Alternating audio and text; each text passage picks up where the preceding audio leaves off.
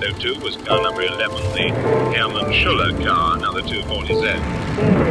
And now to Nairobi, where the 19th East African... My name is Edgar Herman.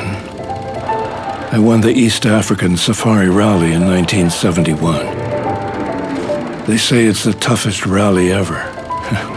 Let me tell you something. They're damn right. When the heat is 60 in the shade, you have to be tough.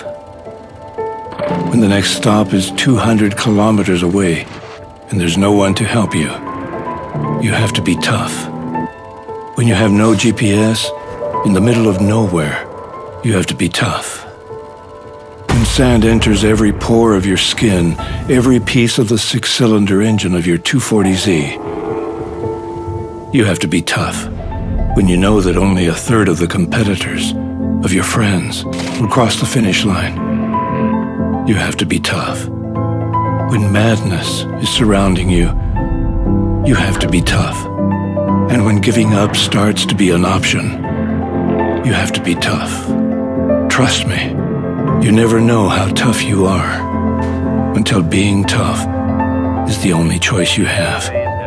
Oh, and one last thing. To become a legend, you have to stay tough.